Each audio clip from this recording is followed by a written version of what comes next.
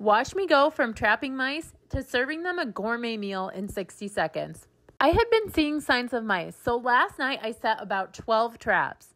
And wouldn't you know it, I caught 2 mice.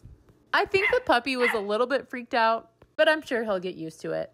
Speaking of freaking out, I put them both in the holding cell, and almost immediately, the first one got himself in a little trouble. Yes, that is what it looks like. He got himself stuck in the water bottle holder.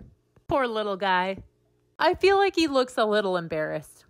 Now, I was just about to help him, but he finally figured it out on his own by going backwards instead of forwards. Silly little guy. After that, we had Thanksgiving at my family's house, and of course, we brought home leftovers. And I thought, you know what? The mice deserve a break tonight. I made them their very own plate, and I even took the trap out of the drawer for the night. I'm going to use this mouse cam to see if they like it or not. Keep your